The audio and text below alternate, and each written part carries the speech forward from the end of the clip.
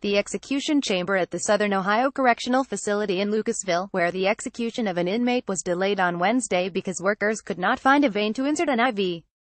Caroline GroussainAgence FrancePresse, Getty Images Gov. John R. Kasich of Ohio delayed the execution of a convicted murderer for 19 months on Wednesday after an attempt to end his life failed because executioners were unable to find a vein they could use for lethal injection. The failed execution of Alva Campbell, a 69-year-old inmate with health problems, was the third time in 7 decades that a death row inmate in the United States has survived the initial attempt to take his life and the second time in recent years that it has happened in Ohio, according to the Associated Press. Attempts by the medical team this morning to gain intravenous access were unsuccessful, Joellen Smith, a spokeswoman for the Ohio Department of Rehabilitation and Correction, said in an email. A warrant of reprieve issued by Mr. Kasich on Wednesday afternoon said the state would try to execute Mr. Campbell again on June 5, 2019. Ms. Smith did not respond to an email asking how the new date had been chosen. Alva Campbell is now scheduled to be executed on June 5, 2019.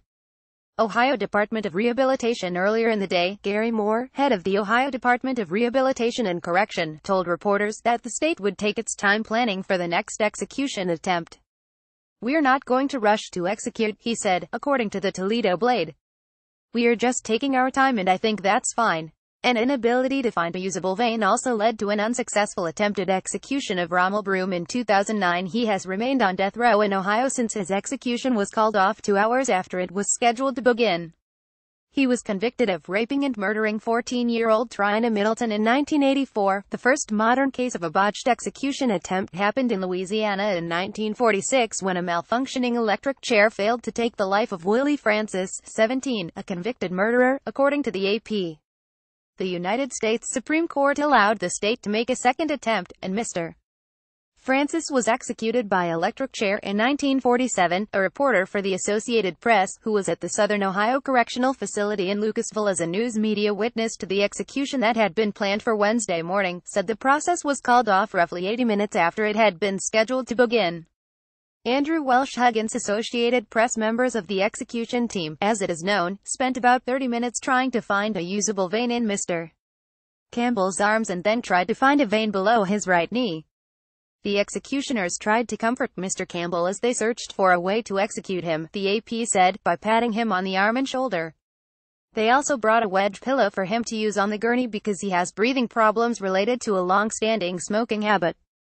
The AP said Mr. Campbell shook hands with 2 guards about 80 minutes into the execution process when it appeared they had success. He found a vein. But 2 minutes later, reporters were abruptly ushered out of the viewing area without being told why they had to leave. Last week, Governor Kasich rejected an appeal for clemency from Mr. Campbell, who was convicted in 1997 of the murder of Charles Diles, a teenager he killed during a carjacking. He used a gun stolen from a Franklin County Sheriff's deputy, whom he had overpowered. The Ohio Parole Board said in October that it did not support Mr.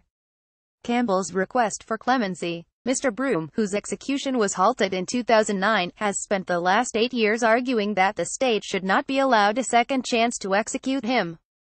In March 2016, the Ohio Supreme Court ruled in a 4-3 decision that it would not be unconstitutional for the state to make a second execution attempt.